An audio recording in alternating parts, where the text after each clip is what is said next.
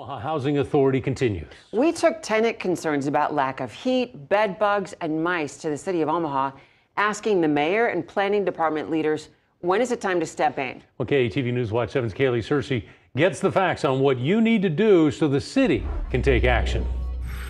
I just knew from experience to take action and do what I needed to do as a mother. Shalana Booth says she knew she needed to protect her kids from a home sweltering in the summer heat. June 21st, my air went out.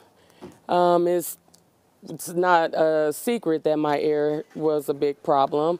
And I brought an air unit and I put in a work order. She says it went unanswered for weeks. They all were completed and deleted. And I couldn't get no help from OHA. As her son's asthma worsened due to the humidity inside her home. It was 90 degrees or even more in my home. So she called the manager of her Omaha Housing Authority property, put in more work orders, but still nothing until she took legal action in small claims court. And 3 days later, I had a whole brand new air unit when it shouldn't have took that long. Booth lived in what OHA calls scatter site houses, a part of its public housing program for people with low incomes. In total, OHA manages over 2,500 units. I appoint the board.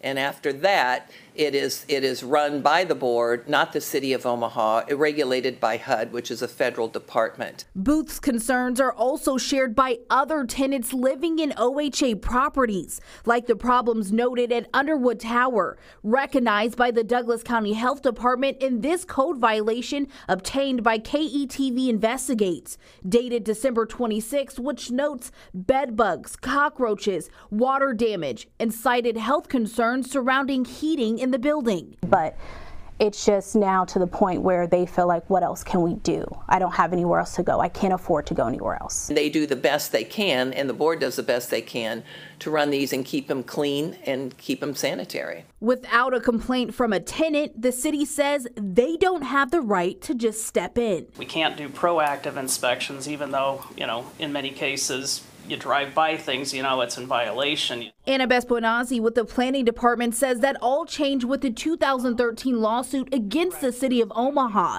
that claimed landlords' constitutional rights were being violated. The landlord also has rights as well. And based on the Landlord-Tenant Act, the tenant is required to notify the landlord first for these types of issues.